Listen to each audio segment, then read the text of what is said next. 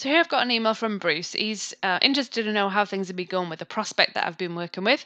And he's also got some great news to share about his app, 365 Notify. I've got some things that I want to talk to him about as well. So rather than having a lot of email exchange back and forth, sometimes it's just easier and also better to go ahead and actually have a meeting. So what I'm going to do is I'm going to set up an appointment with Bruce. So if I go into my calendar, we'll go with Tuesday. We'll set up a new meeting and we're going to go ahead and send that to Bruce. There he is.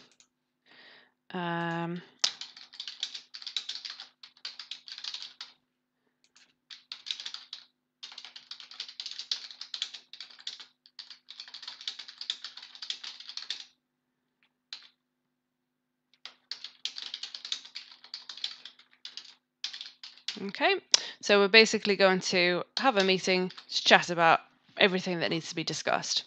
So what you'll notice now is we've got similar options here. We can basically go ahead and track this appointment. So that's going to be tracked in D365. So that will be something that will be added as an activity, an appointment activity, and will be linked against Bruce's record.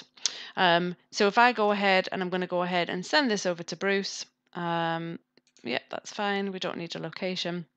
So we're going to send that over to him. So now I can see that I've got my meeting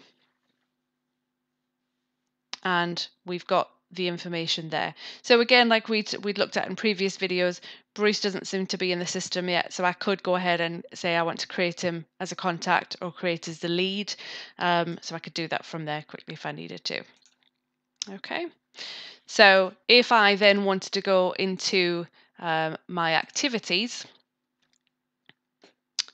there's my appointment that I created, meeting to discuss things. And we can see there we've got the required attendees and then we've got any information that we have added in there. So that's how you can create an appointment and you can go ahead and track that appointment and you can link it into D365. So you'll be able to find it in your activity section. It'll also end up getting linked to the contact or lead or any other records that you've linked that regarding.